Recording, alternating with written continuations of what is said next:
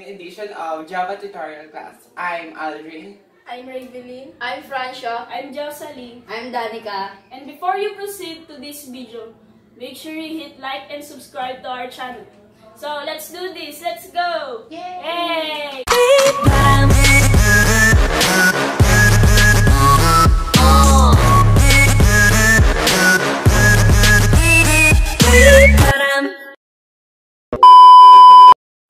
Hi guys, i-discuss ko yung decision control structures.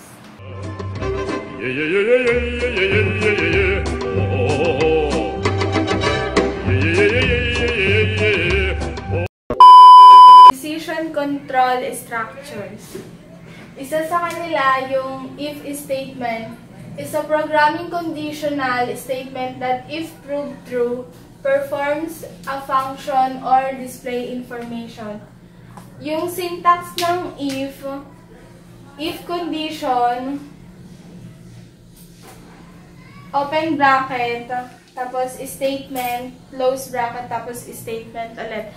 For example, public class if statement, ito yung class name, public static void main string arguments, ito yung method, tapos int number equals 10, yung int, ito yung data type. Yung number, ito yung variable.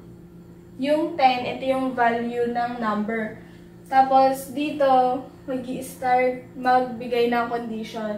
If number greater than 0, open curly brace. Tapos, kapag yung number, yung 10, dito siya, kapag mas mataas siya sa 0, ang lalabas, itong number is positive. At saka itong, this statement is always executed. Ito yung output. The next is if-else statement. A statement that compares two or more sets of data and tests the results. Yung syntax niya, ito. Yung kanina yung if, kung yung kanina yung if, eto lang, wala tong else. Ngayon, dinagdagan siya ng if, ay ng else bago mag-statement. For example, ganito, yung kanina, 5 yung value ng number. Yan, 5 greater than 0, ang magiging result niya, ito. Kasi, mas mataas yung number kaysa dito sa 0. Pero kapag ginawa mo siyang negative 5, ang magiging result niya, ito. Hindi ito lalabas kasi, bali, ang sakop lang nitong statement na to is kapag yung number is mas mataas kaysa sa 0. Ito namang statement na to, lalabas lang siya kapag yung number dito, yung value ng number is mababa kaysa dito sa 0. The last is switch statement. It's a conditional block used as a method of shortening a long set of if-else statement. Syntax niya, switch, variable, open curly brace, case literal value, break default statement. For example, int greet equals 3, string day, switch greet, open curly brace, case 1 day equals good morning, break case 2 day, good afternoon. Case 3, day, good evening. Default, day, please greet. Yung value ng 3, dito siya. Kapag binago mo siya ng 2, ginawa mong 2, ang magiging output niya ito. Kapag 1, itong good morning. Kapag yung 3, ito, kapag nag-input ka ng 4, or iba pang wala sa 1, 2, 3, ang lalabas is please greet. Yan. Hi guys, thank you. Hi guys, I'm going to discuss the iteration statement.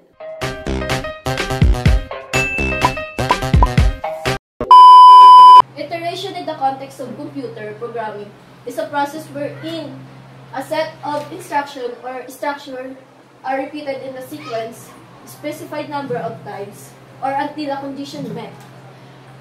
When the first set of instruction is executed, again, it is called an iteration. When a sequence of instruction is executed in a repeated manner, it is called loop. So, may three types ang iteration statement: for statement, while statement, and do-while statement. The for statements provide a compact way to iterate over a range of values. Programmers often refer to it as the for loop because of the way in which it repeatedly loops until a particular condition is satisfied. For the syntax of for statement, we have for, parenthesis, initialization, termination, and increment, and open bracket. Next is statements and close bracket. Initialization, expression initialize the loop. It's executed once the loops begins. So next, the termination. Termination, expressions evaluates to the false. The loop terminates.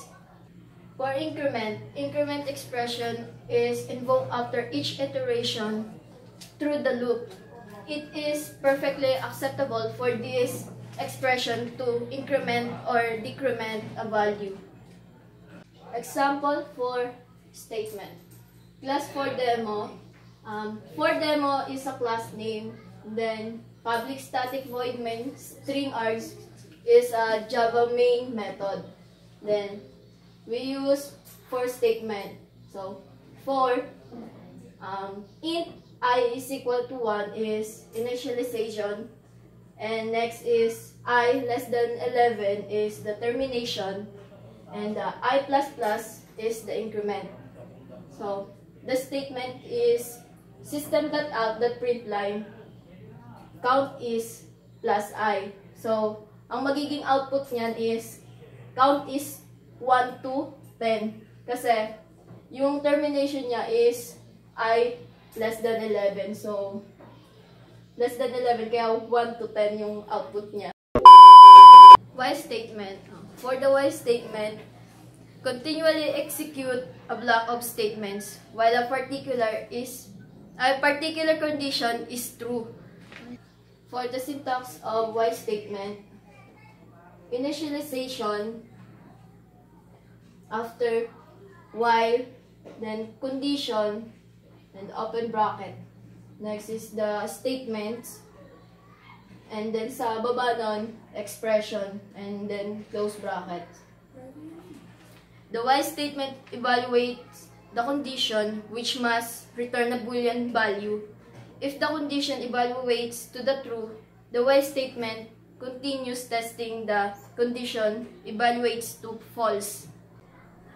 For example of while statement, class, while demo is the class name of the program.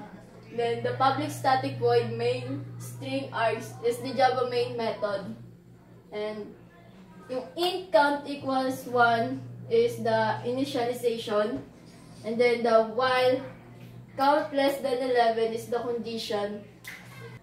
System.out.println quotation count is plus, count is the statement, then the count plus plus is the expression of this code. The output is count is 1 to count is 10. So, yun lang yun. Next is do-while statement. Do-while statement evaluates its condition at the bottom of the loop instead of top. Therefore, the statement within the do block are always executed at least once. So, this is the syntax of do while.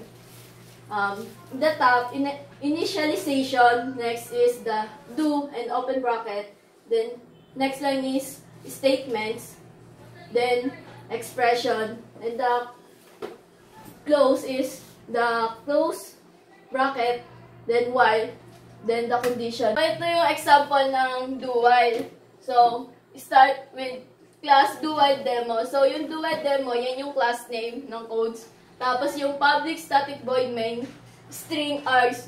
Ito yung Java method. Then, ito yung tatawag na initialization. Yung int count equals 1. So, dito na tayo sisimula ng do, yung looping natin. Do, open bracket, then, ito na yung statement natin, yung system.out.println.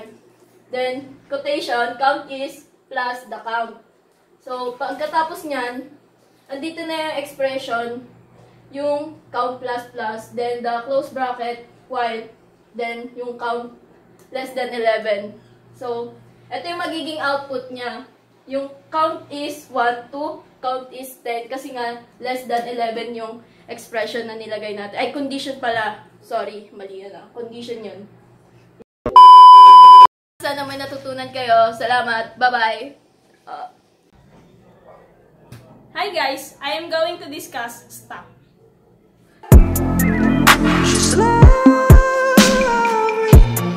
I wanna be with you.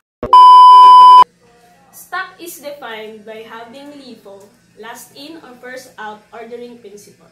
So yung last in, first out, kung ano yung una mong nilagay, siya yung huli mong makukuha. For example, ligpit ka ng chairs, yung mga monoblock chairs, tapos, so, inano mo siya, inipon mo siya, in-stock mo siya. So, yung huli mong nilagay, siya yung huli mong makukuha. Parang ganun. So, may mga terminologies din tayo sa stock. Una, yung push. Push is to add a new element to the stock. So, kung mag-add ka ng element, yung term na gamit doon sa stock ay push. Pangalawa is pop. Pop is to remove an element from the stock. Pag magtatanggal ka naman, yung term na gamit doon, yun, yung pop. Yung pangatlo, pick. Pick looks at the top element of the stock. Kung ano yung nasa ibabaw ng stock, siya yung masisilip or yung mapipick. So, ganito may illustrate ang stock. Ganito yung order of insertion niya. So, kung ano yung una mong nilagay, siya yung mapupunta sa ilalim. Tapos, next. Tapos, next. Yan. Ganito mo naman ipapap yung elements. So, kung ano yung nasa ibabaw, siya yung unang magpapap. May tatlong klase ng evaluation of expression using stock. Una yung infix. So, pag infix, ang operator napapagitnaan ng dalawang operand. So, dalawang operand, napapagitnaan nila yung operator na plus. Halimbawa ng mga operator ay plus, minus, times, siya divide. So, yung pangalawa natin ay postfix. Pag postfix naman, nasa dulo yung operator. Halimbawa, A, B, tapos plus. So, ito yung dalawang operand, tapos ito yung operator. So, sa prefix naman, nauuna yung operator sa dalawang operand. Halimbawa, plus A, B. So, ito yung dalawang operand. Ito yung operator. So, now, we are going to evaluate infix expression to postfix expression. So, yung given, ito. A times B times C. Pero mayroon siyang parenthesis dito. So, una, itong parenthesis muna. So, una is ito. Yan, symbol. So, lalagay natin siya sa stock. Tapos, empty kasi operand lang naman ang pwedeng ilagay dito sa postfix. So, next is A. So, A, sa stock, ito pa lang din kasi yung mga symbol lang ang pwedeng ilagay sa stock. So, dito natin siya ididiretso. Next natin ay yung close parenthesis. So, ganito na yung mangyayari natin sa stock. At, mangyayari dyan, dahil nag-close na sila, nakuha na yung kapares niya. So, itong multiply na symbol, mapapop siya papunta dito sa postfix. So, AB times. Set. So, may naiwan pa tayong last na operator dito sa stack. Dapat mauubos siya. Ang gagawin natin, ikakopy na lang natin to. Itong operator na to para maging A, B times C times. So, ito na yung postfix natin na expression. Galing infix. So, hanggang doon na lang yung may tuturo ko at sana may natutunan kayo. Bye-bye! So hi guys, for today I will be discussing about Q. Yeah.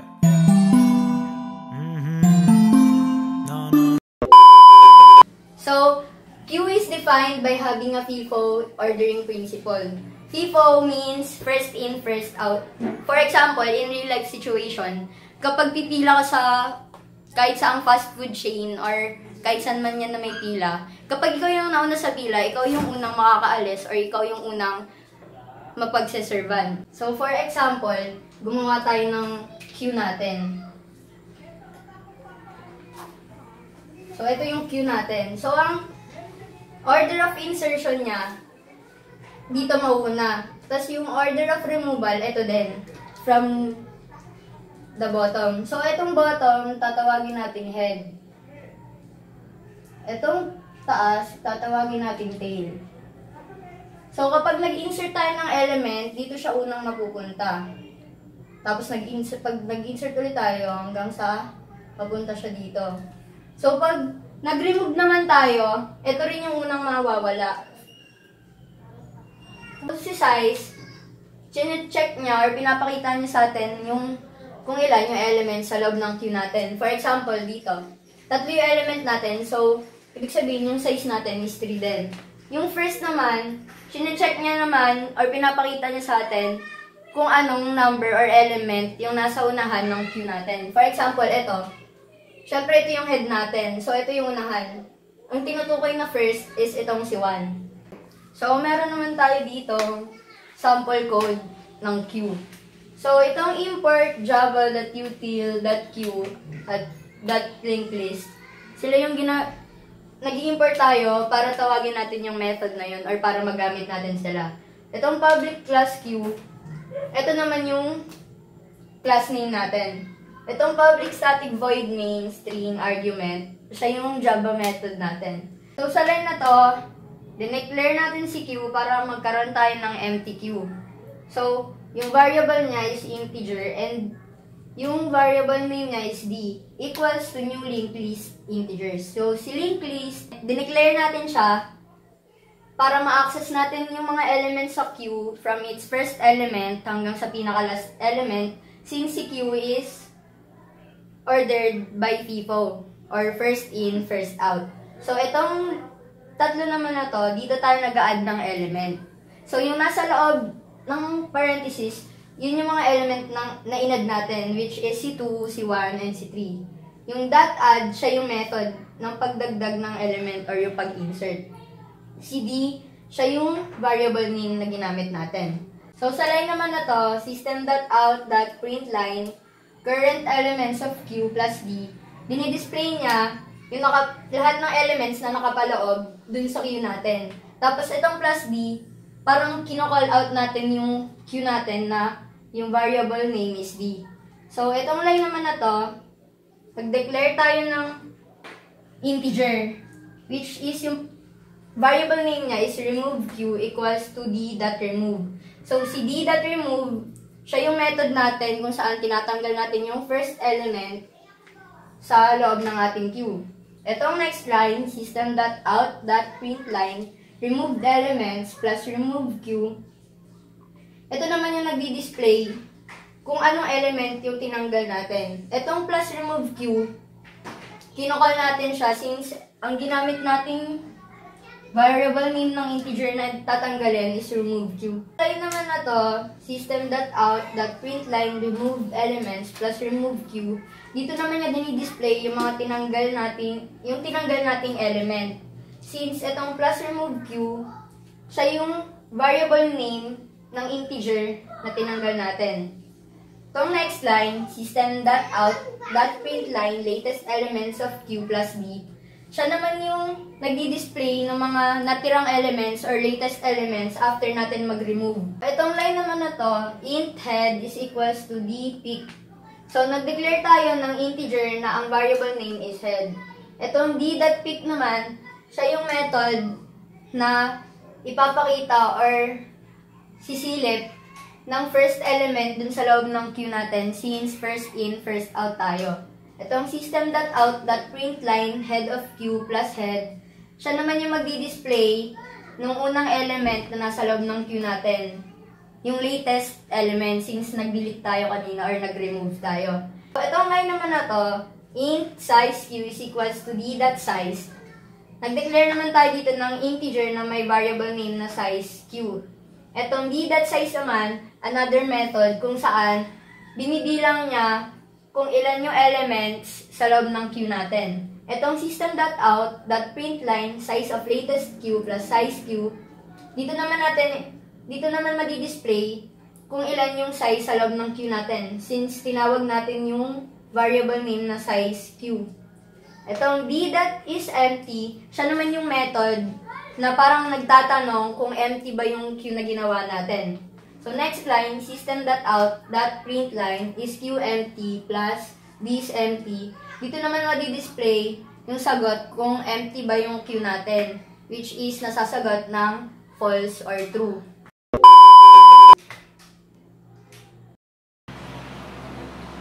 Hi everyone!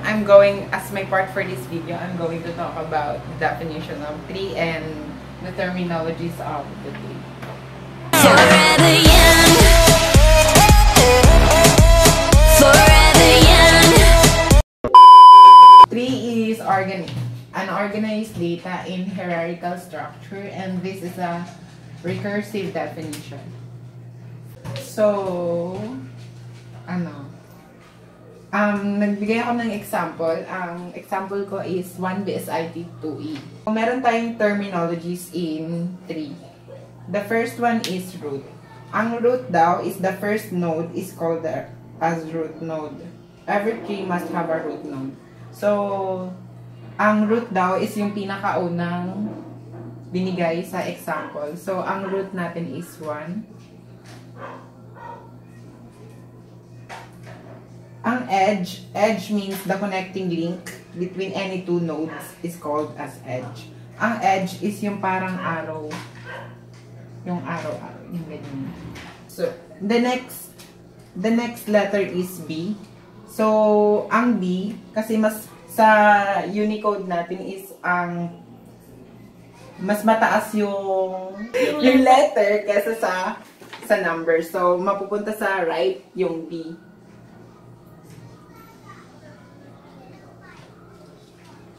Next letter is S. So, dito sa tree natin, mapupunta siya sa right kasi mas mataas pa din yung B kesa sa S. Next is I. I is mapupunta siya sa right kasi mas mataas yung I sa 1. Next, mapupunta sa right ulit kasi mas mataas yung I sa B. Mapupunta ulit siya sa right. Mapupunta naman siya sa left kasi mas mataas na yung S sa kanya. Next is T. Mapupunta siya dito kasi mas mataas yung T sa 1. Mapupunta siya sa right. Mas mataas yung T sa B. And mapupunta na siya sa right kasi mas mataas na yung T kesa sa S. Kung kunwari yung letter T, mas mataas, ha? Kunwari yung letter T is mas mataas sa pinaka-last na nalagay natin dito sa tree natin, mapupunta palagi siya sa right. Next is yung dash. Yung dash natin, mapupunta siya dito sa left ng number 1. Kasi sa Unicode natin, ang pinakamababa is yung mga special character. Next is number 2. Number 2 is mapupunta siya dito sa right muna. Kasi mas mataas yung 2 sa 1.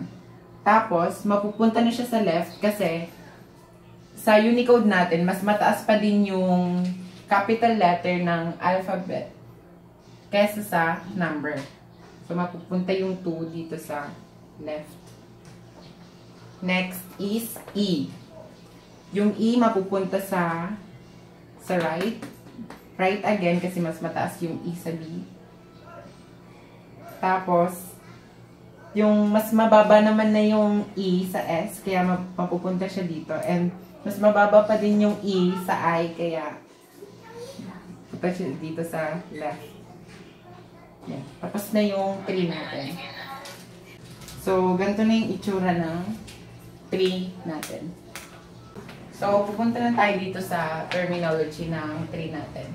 So, kanina sinabi ko na ang root is yung pinakaunang node is yun yung root. So, ang pinakauna nating node is 1. So, kaya siya yung root. Yung edge, sinabi ko kanina, is yung arrow. Siya yung nagli-link sa dalawang node. Next is parent. Parent is yung node which predecessor of any node which is called a parent node. So, yung parent is yung may mga anak. Yung 1, yung B, yung S, and yung I.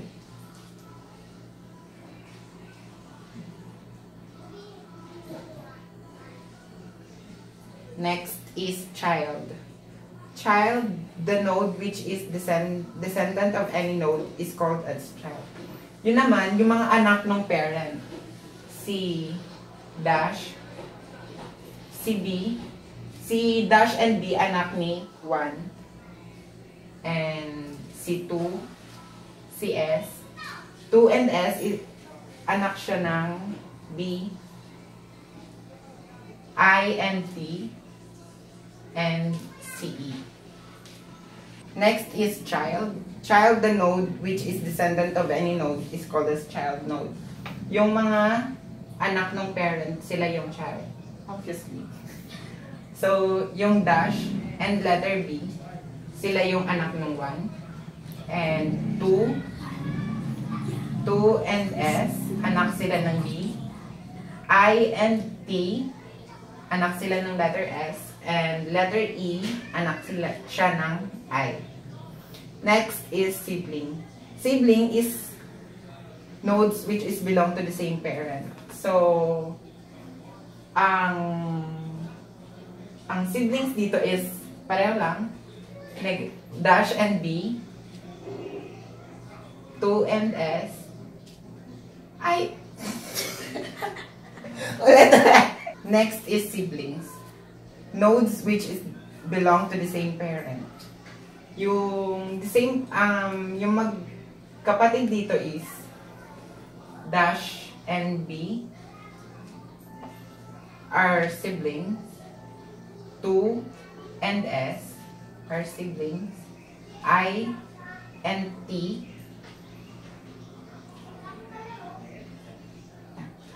next is leaf. Leaf are the nodes which does not have a child is called a leaf node. So, si dash wala siyang anak kaya siya ay isang leaf. Si 2 din, si E at saka si T. Next is internal nodes. The nodes which has at least one child is called as internal node. Pareho lang siya sa parent. So,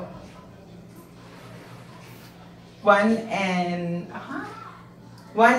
B, S and I. Next is degree. Degree, the total number of children of a node is called a degree of that node. Yung degree dito kung ilan yung anak niya. Yung 1, the degree of 1 is 2. Kasi dalawa yung anak niya. Next is the degree of B is 2 din kasi dalawa din yung anak niya. Same din sa S. And sa I is isa lang kasi isa lang yung anak niya. Then sa T is 0 kasi wala siyang anak. Pareho lang din sa 2 tsaka sa dash. Next is level. Level is the path length of the root. So, ang level dito, magsa-start palagi tayo sa 0. Ang level ng 1 is level 0. Level 1, level 2, level 3, and level 4. Next is height. Height, the longest path length from the root to a leaf. So, ang path niya is, height pala. Ang height niya is 1, 2, 3, 4. The height of the tree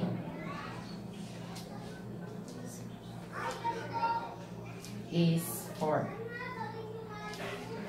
Next is path. Path, the set of edges from the root to a node. So, magsisimula tayo sa 1, tapos sa pinakamalayo. Ang pinakamalayo is letter E. So, 1, B, B, and S and I, plus I and E. Yun yung path. Next is depth. Yung depth natin is path length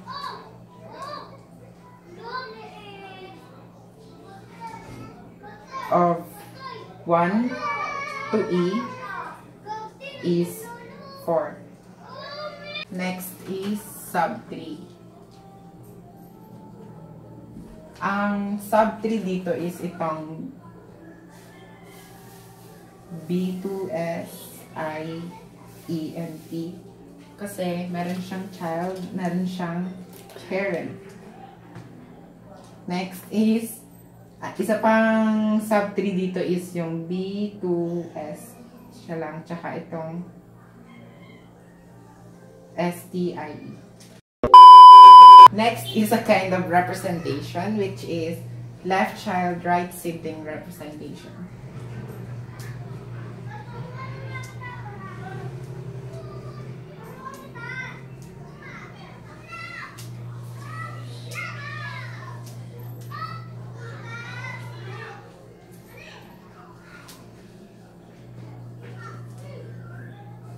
In this representation, we use list with one type of node, which is consist of 3 fields.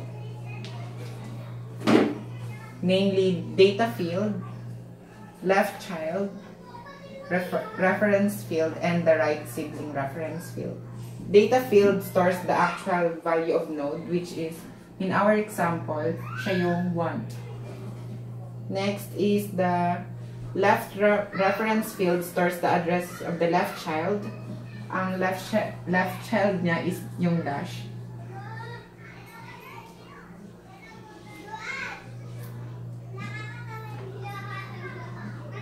Of the left child. And the right reference field stores the address of the right sibling node. So, in this representation, magiging sa right natin ilalagay yung B. Kasi, siya yung sibling ng dash. Next is, ano ba? 2i. Tama.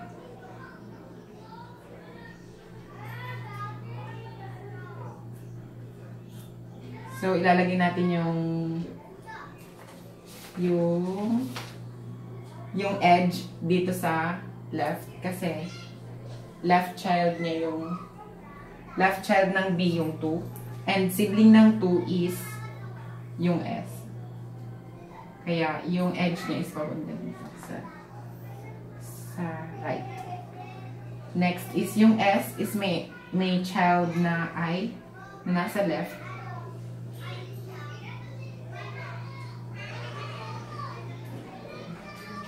And T is a sibling of I. Kaya makikita yung edge dito. And yung E.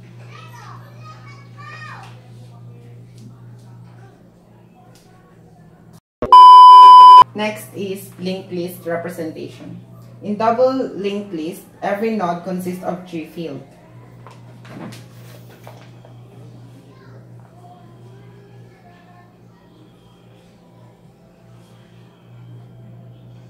The left field consists of the left child.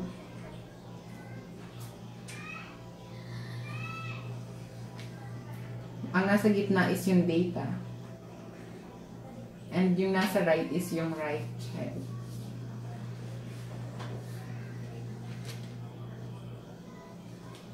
Sa example natin, syempre ang una is yung root. Yung 1.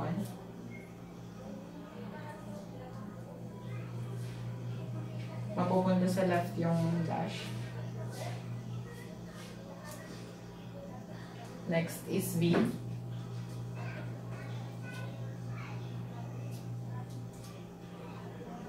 Mapupunta sa left yung 2.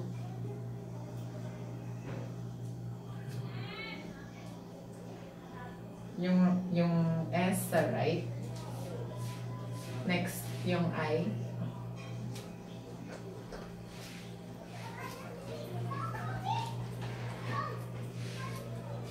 Yung T and E.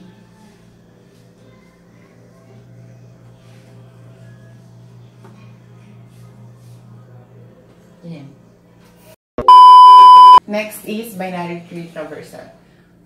Binary tree traversal is displaying or visiting order of a node in a binary tree. There are 3 types in binary tree traversal. First is in order, next pre-order, and the last is post-order traversal.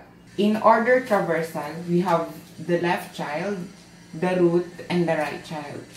In pre-order traversal, meron tayong root, left child, tsaka right child. Sa post-order, left child, right child, and then root. So this is the example for the sample code for binary search in Java. So ang hinihingi dito ay mag-enter ka muna ng number of elements. So kunwari ang in-input mo is 5. So mag-input ka ng 5 integer. So kunwari ang in-input mo is 5, 3, 4, 1, and 2. So, ang silbi ng arrays that sort is i-arrange niya yung in-input mo into ascending. So, dahil dito sa sort na to, magiging siyang 1, 2, 3, 4, and 5. Tapos, i-display niya na dito sa binary search in integer array. Tapos, dito naman, hihingi ulit siya ng kung ano yung isa-search mong element dito sa in-input mong mga integer. So, pagkatapos, magdi-display ulit itong search an element, tapos hihingi ulit siya, mag-i-scan ulit siya. So, kunwari ang in-input mo is 1, ang binary search, ang magdi-display is yung 2. Kasi ang counting dito sa binary search is nag-i-start sa 0. So, 0, 1, 2. So, dahil ang in-input mo is 1, ang magdi-display yung 2. Next is yung collection. Sa collection naman, yun yung ina-arrange niya yung mga in-input mong integer ng pababa. So, kunwari, ang magdi-display dyan is 5, 4, 3, 2, 1. Ito yung syntax nung sa collection. So, tapos pag nag-search tayo ng ano ulit, kunwari, pang 4, ang magdi-display is yung 1 kasi siya yung pinaka-last.